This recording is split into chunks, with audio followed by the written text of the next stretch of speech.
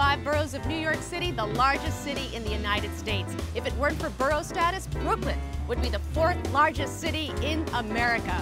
And while most people associate Manhattan as the main reason to visit the Big Apple, for those looking for a more personal, unhurried, and soulful visit, Brooklyn is where it's at. It helps when you have jerk across your chest. I'm Samantha Brown, and I've traveled all over this world. And I'm always looking to find the destinations, the experiences, and most importantly, the people who make us feel like we're really a part of a place. That's why I have a love of travel, and why these are my places to love.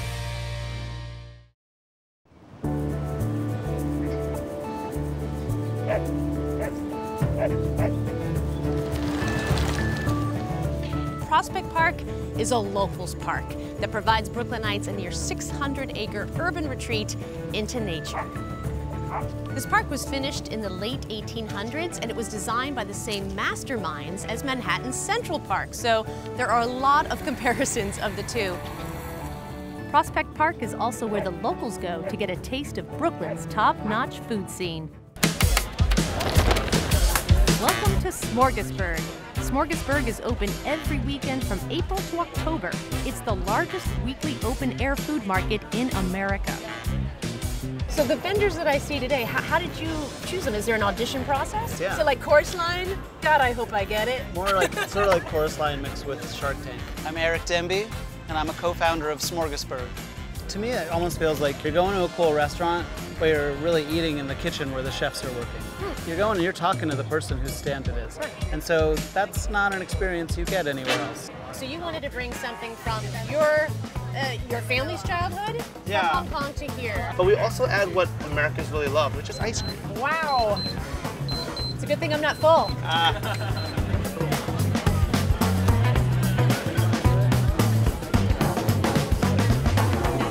What is this? Yeah. What's a raindrop cake? So this is a jelly dessert. It originates from Asia. It's made out of agar-agar. Gelatin's made out of animal products. So this is an alternative to that for people who are vegetarian, vegans, aware. The jelly cake itself is very bland and neutral, but it's also very sort of refreshing. And then you add syrups and flavorful toppings like condensed fruit, condensed milk, and different things that just give it the flavors. This is, it's like almost alive. It's like a jellyfish that you find like in a beautiful tidal pool. It's lovely. Oh my gosh. That's beautiful. I mean, that's a really, that tastes good, but it's like, it's a beautiful moment. This is wonderful. Thank you. You're welcome. Welcome to our stall. This is wonderful. Brooklyn Bounty with the Karachi kick. That's right. Are you from Pakistan? I am, yep. When did you come here? I moved to the States when I was 18 to attend the Culinary Institute of America. Wow. Yep. Okay. Oh, you're a chef. I am, yes. My goodness. How did you develop these for Smorgasburg? Did you figure out, okay, what do people want? I missed Pakistani food so much over here that I knew that there was a niche that wasn't being filled. And I had to be able to present Pakistani food in a way that it was, not daunting and not as scary sometimes as ethnic food can be because of the spices, it's overwhelming, because of the smells, the way it looks. And so I really wanted to make it my mission to kind of, take it to the next level where people could look at it and be like, hey, I think I know what this is. Right. And then taste it and be blown away by the flavors. Oh my gosh. That is fantastic. You're not gonna get this anywhere else. So you graduate from one of the top culinary schools in the world. You could have gone anywhere in the world. You could have gone back to Pakistan. Why Brooklyn? I myself really wanted to move to Brooklyn after I graduated culinary school when I moved down to the city. But my mom sitting in Pakistan had a completely different view of it, right? And she was like, there's no way you are moving to Brooklyn. And I was like, but Mom, right? But then she came to visit me and she fell in love with my neighborhood. And now it's like, she's telling her friends, yeah, my daughter lives in Brooklyn. Like, yes, so it's an awesome thing now.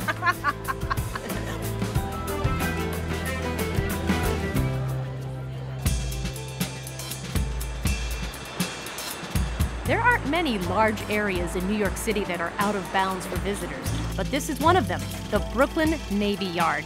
Military ships were built and repaired here for over 150 years. but it's now undergoing a complete reinvention as an innovative industrial complex, complete with a brand new historical visitor center, Building 92. Brooklyn Navy Yard. Brooklyn is in the title. But this wasn't just important to Brooklyn. It wasn't just important to New York City. This was important to America, right? How old is this space and what is it? The Brooklyn Navy Yard was founded in 1801. Wow. And for 165 years, it served as one of America's really premier naval shipyards. The first successful steam-powered warship in the U.S. Navy was built here, the USS Fulton. Ironclad ships that became so famous during the Civil War, to building the steel battleships of the late 19th and 20th century, including the USS Arizona, which of course was sunk at Pearl Harbor. And then we also, during World War II, built the USS Missouri, which is where the Japanese actually signed the instrument of surrender on the deck of that ship. So we really built the two ships that form the bookends of American involvement in World War II here at the Yard. What amazes me about being here with you today is just the access we have. I mean, we are here in the middle of the Brooklyn Navy Yard, and this was off limits for hundreds of years to the public. The idea was really to raise awareness not only about the amazing naval shipbuilding and ship repair history here, but also to educate people about what's going on here today and the over 330 different companies that are operating here and making things and designing things. They manufacture chocolate here, I know. That's right. They manufacture coffee already. Is there anything else that they manufacture that we can sort of partake in? Absolutely. So Kings County Distillery, which is the oldest distillery in New York City, and you can also visit. Yeah. So the funny thing about a whiskey distillery is you make something and then 2 to 4 to 7 to 12 years later, you get to try it. How long have you been doing this? We've been around for only 6 years, since 2010. So the oldest distillery in New York City. Whiskey distillery? How is that even possible? I would imagine that New York City, I mean, back in, the heyday of the Brooklyn Navy Yard would have had a lot of places like this. Distilling in urban places died with Prohibition, but in rural parts of the country, they could just restart those places, go take the boards off the windows and restart. Use the bathtub for something else than taking a bath? Yeah, right. So the reason that when we drink whiskey, it comes from rural Kentucky or rural Tennessee actually has a lot to do with like urban land economics during Prohibition. And so it's been fun to kind of resuscitate that as an urban distillery. One of the great advantages is that you're right next to all your customers. So in the world of cooperage, the bung goes in the bung hole, and that is, those are important pieces of a barrel. Yeah, right. Woo! Nice! All right! Success. So you can dip that in there, and Okay. then you're just gonna fill this glass. So this is a rye whiskey. All right. And it's a new whiskey to the world, Yes. but it's been sitting here for about 6 months already. This is at 58% alcohol, so it's a little bit higher strength than will actually be when it goes into the bottle. You'll notice cinnamon, nutmeg, kind of that peppery rye spice. Wow. What I notice is the alcohol. Yeah. It's a That strong too. one. So it's barrel proof, so it ages at a higher proof than it's usually consumed. So once we take it out of the barrel, we'll add water just to make it more palatable. Okay, thank you. Thanks for telling me that now. Right, I'm totally drunk, by the way. One sip. Is there something about being here at the Brooklyn Navy Yard that you love? To be at the Navy Yard and to have this connection, especially to American history, helps to tell a story, and that's really part of whiskey culture. Our hope is to connect that broader history and that local history to this crazy product, which is trying to bring distilling back to New York City.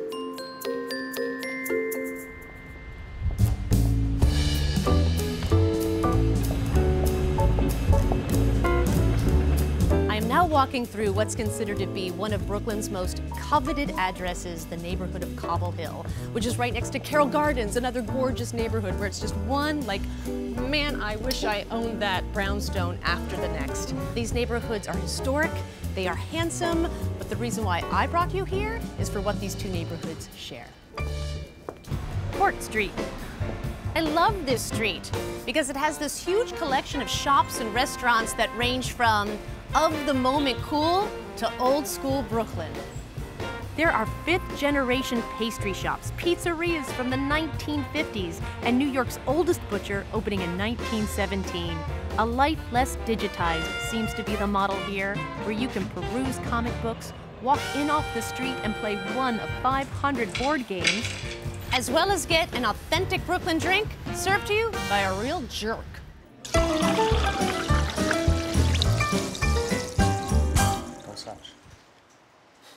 I'm Gia Giasulo. I'm the co-owner of Brooklyn Pharmacy and Soda Fountain. I'm Peter Freeman. I'm the head jerk at the Brooklyn Pharmacy and Soda Fountain, and this is my sister. This is my brother.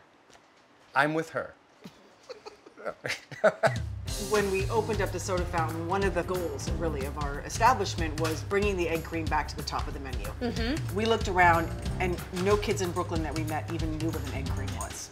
That was our challenge, and that was a little bit of the bedrock of the Soda Fountain opening, was that we were going to bring the egg cream back to the conversation. So I'm here to learn how to make an egg cream. We're gonna make a Brooklyn egg cream. A Brooklyn egg cream? There's a little bit of a difference. What is the difference? A Manhattan egg cream is vanilla. Oh. A Brooklyn egg cream is chocolate. That's the better one. Well, good, because you're in Brooklyn. Oh my gosh, all right. Okay, so what do we need?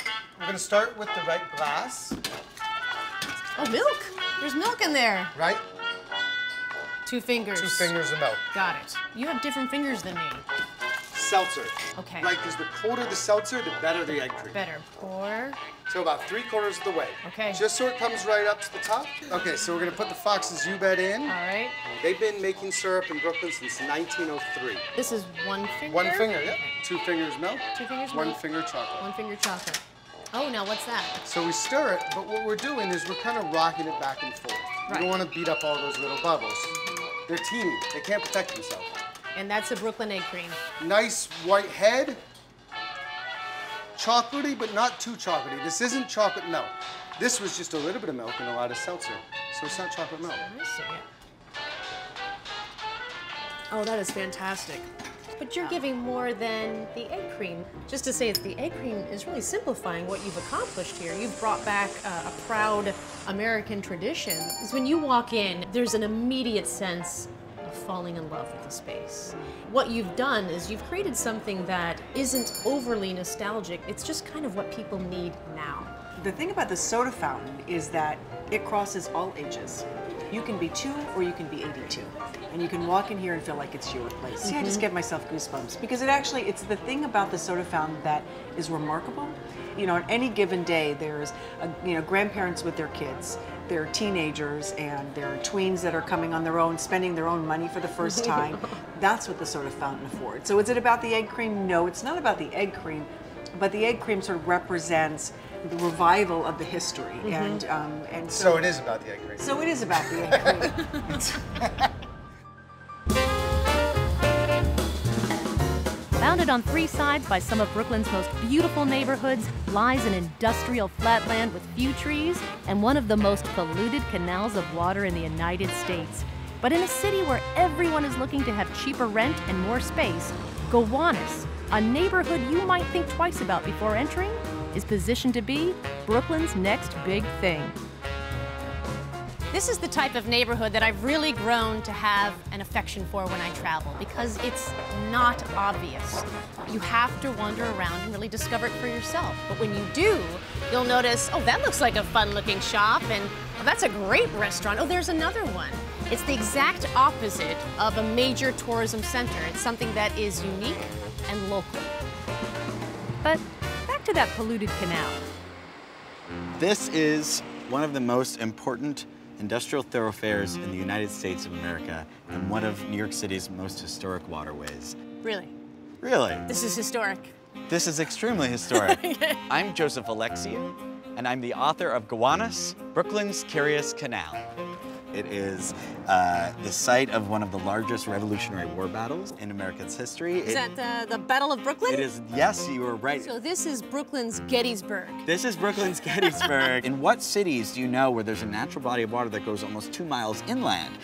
During the 19th century, during the Industrial Revolution, this was akin to having, a huge airport in the middle of the city. You could get on and off and go anywhere in the world. You could bring goods in from anywhere in the world. I mean, boats came in from Southeast Asia, South America, India, Europe. This was the biggest port in the United States of America. That was the canal's good old days. And now, for the bad news.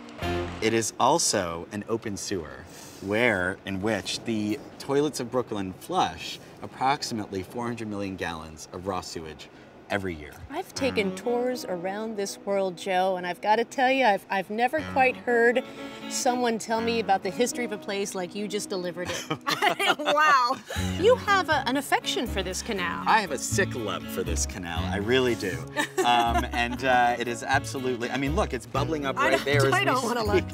It has so many mysteries and so many stories associated with it. Where did it come from? Why is it here? Is it as polluted as people say it is? How did it get that way? It's endless.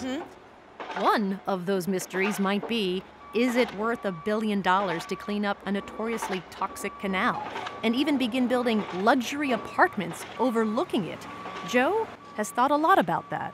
You know, the truth is, I think one of the great things about New York is that we can see the beauty in some of the most hideous and ugly and dirty things. And we're even a little bit proud of that grit that's part of the character that makes New York, New York. This canal is really representative of that in the best and worst of ways. So Brooklyn owes a lot to the Gowanus Canal. Oh, absolutely. Before there was ever a town called Brooklyn, there was a creek called Gowanus.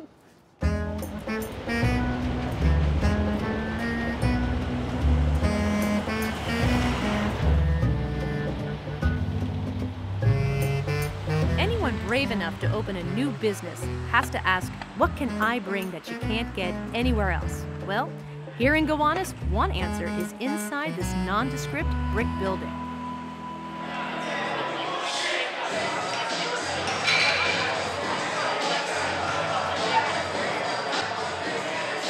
Is this a hipster sport I'm playing right now? You know, when we first opened, we got a lot of flack for people saying, oh, it's gonna be this hipster, ironic joint. But I think we come by it pretty honestly. We really want people to learn how to play the game. We love the game. I am the 42nd best female shuffleboard player in the world. What? Yeah. Really? So Yeah. you compete? Oh yeah, Oh my yeah. I gosh. was the last person picked for PE, and I am an internationally ranked athlete. So how hipster is that? Not so hipster. I'm Ashley Albert, and I am the co-owner of the Royal Palm Shuffleboard Club. So I've never played shuffleboard before. Maybe like on a cruise ship. It's very hard to be very bad at shuffleboard. Okay. It's very hard to be very good at shuffleboard. Okay. It's pretty easy to be kind of in the middle. It's like low-level skill fun. I like that. That's right in my zone. Okay, so this is a tang. This is a tang, right? Down here we have the biscuits, which are what we call the discs. Yeah. The whole point is to land in the 7, 8s, or 10s and not on the line. If it's even the tiniest on the line, it does not count. Okay. Whatever's left standing at the end is the winner. Oh, wait a minute. No? I have one more important point to tell you, which is that this entire area down here is called the kitchen, and it's worth -10 points. -10 So you want to stay out of the kitchen. Okay, so I could actually lose points. You could lose points. Okay, so I'm gonna Second step here. Yeah, Yep. And step. Yeah. Hey. Not bad. Not bad. Well, well, well.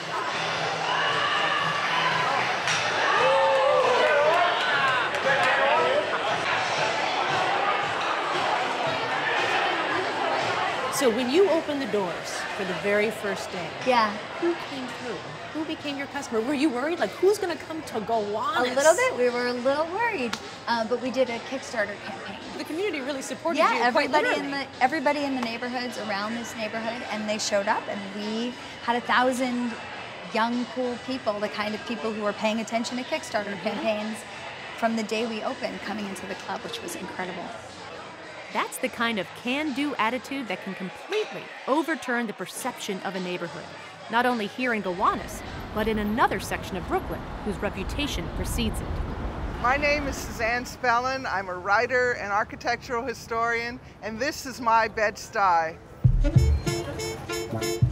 Bedford-Stuyvesant is cultural, historical, beautiful, and totally misunderstood.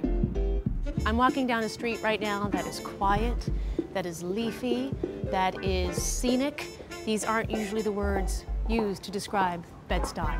True. Most people used to say Bed-Stuy and they would think poor, crime-ridden, drugs, police. That's not the Bed-Stuy that I saw. Suzanne gives wonderful architectural tours of her neighborhood, and we're starting with a great example of a Brooklyn brownstone block. These buildings date from the late 1800s and were built as upper middle class, single-family homes. So what we're looking at right now is the Brooklyn brownstone. Right, the quintessential brown stone, which is actually a facade. All of these houses are brick. Oh, okay. And, so there isn't these big brown stones? No, these are thin slabs, maybe about 6 inches deep. It was cheap, easy to get, and it was the building material of Brooklyn. Close to 150 years later, it's still the dream to own a brownstone. Yes, it is. Yeah, these are classic brownstone stoops. These aren't staircases. These aren't the front steps. This is a stoop. This is a stoop. And life is lived on the stoop. Exactly. People sit on them, watch the world go by, eat their meals, chat with their neighbors. Mothers watch their kids. You can see the whole block. I feel like it's like the precursor to social media. It's like you talk about someone on one stoop and then that will get passed down to the next stoop and then so on and so on. It was like, it went viral in Bed-Stuy. Yeah, that's stoop true. driven. So it was really a wonderful example of community. There was a time in Brooklyn's history where people didn't care about the old buildings and they leveled a lot of Brooklyn. True. How did Bed-Stuy survive? Nobody wanted it. This was where the black people lived. And so poverty protected the buildings from being altered too much, protected the neighborhoods, and helped create this wonderful enclave that we have here. So here we are with one of my favorite buildings in all of Brooklyn, the magnificent Boys High School. That is gorgeous. This was a masterpiece not only for the architect who designed it, but it was also a masterpiece for Brooklyn. This was a big show-off building to show that Brooklyn had arrived as a independent city, independent of Manhattan, independent of anybody, that had great architecture for public purposes. You know, what fascinates me about Bed-Stuy is that there are two main assets to this neighborhood, the architecture and the people. And they are totally intertwined. They rely on one another. Definitely. And they are here because of each other. I think the neighborhood inspired the culture. If you live in Bed-Stuy, you look out the window and every block is a treasure. Every window shows something new and different. Another reason why people are making their way to Bedford-Stuyvesant is inside an unmarked brownstone on Macon Street. It's primarily a bed and breakfast, but its parlor is also the proud home of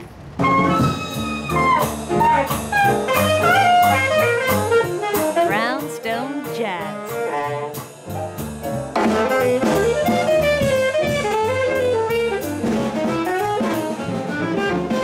The musicians range from neighborhood locals to international visitors who just want to play. The music starts at 9 every Friday and Saturday and lasts until, appropriately, around midnight. A traveler coming to Brooklyn is going to find a huge array of diverse offerings. What's happening here is really about people creating, about making things, and about creating spaces that are individual to who they are. Brooklyn doesn't take itself too seriously, or maybe it's got a bad reputation for taking itself too seriously, but it takes it not being seriously very seriously. Brooklyn is warmer than Manhattan. Brooklyn is more friendly than Manhattan, but Brooklyn also is where all of New York's attitude comes from. I'm gonna get shot for this, aren't I? If you want to see the real New York, it's really in Brooklyn.